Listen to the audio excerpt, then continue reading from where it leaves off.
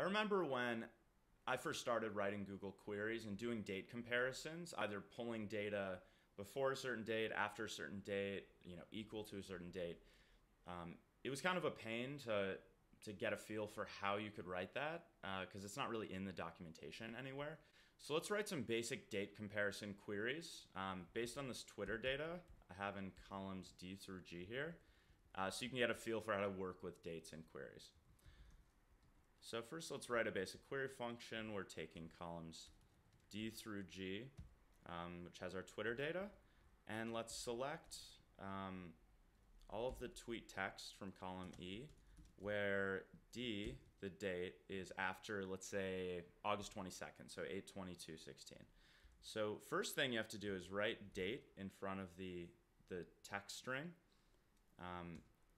Put your date in single quotes, and you have to type it in the year dash month dash date day format. So that really the key here is date, and then in single quotes, a very specifically formatted date.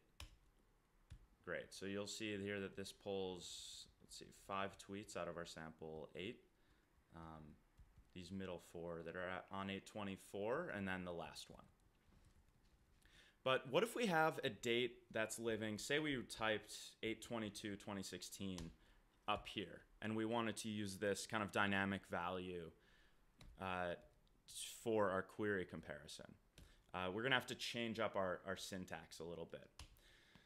So first thing is we want to, we want to leave these single quotes in here because we'll need them, but let's delete what's in the middle. Let's close the query, and we're going to have to use ampersands in here. Basically what we're doing here is this query is just a long string of text, right? It's in double quotes, it's just text. So we need to add into the query the date formatted as text, just as we had it before in year, month, date. So if we'll notice, let's see,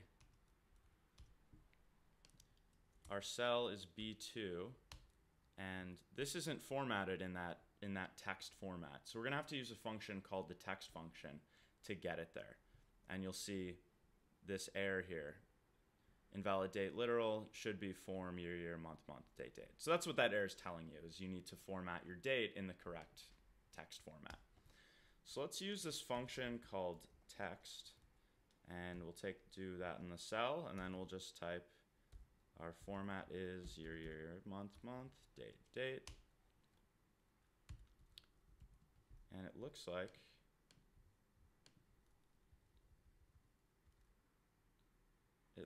that actually isn't even working.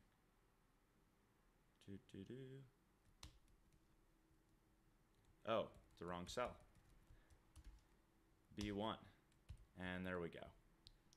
Okay, good stuff. So that is how to work with dates in a Google Sheets query. It's really nothing more. I never found myself doing anything more complex than this query here.